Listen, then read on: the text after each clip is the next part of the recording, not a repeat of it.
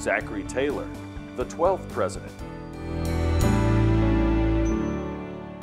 Hi everyone, this is Miss Wendell. I teach at Glen Allen and I'm here to talk to you today about our 12th president, Zachary Taylor. Zachary Taylor, before he was elected president, was very famous for his military leadership. He was a general in the Army, and he was especially famous for his fighting and his leadership in the Mexican-American War.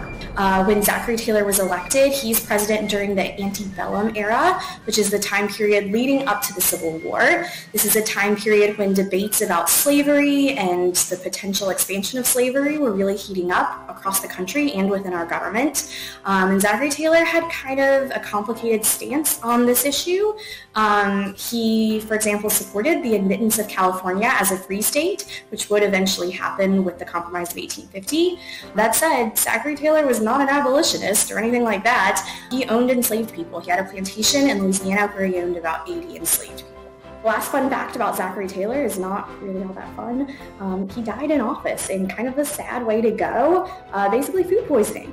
People think he ate some rotten cherries or rotten cucumber or drank some spoiled milk.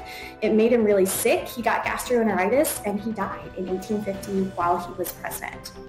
After he died, there were all these conspiracy theories that maybe someone intentionally poisoned him and he was assassinated.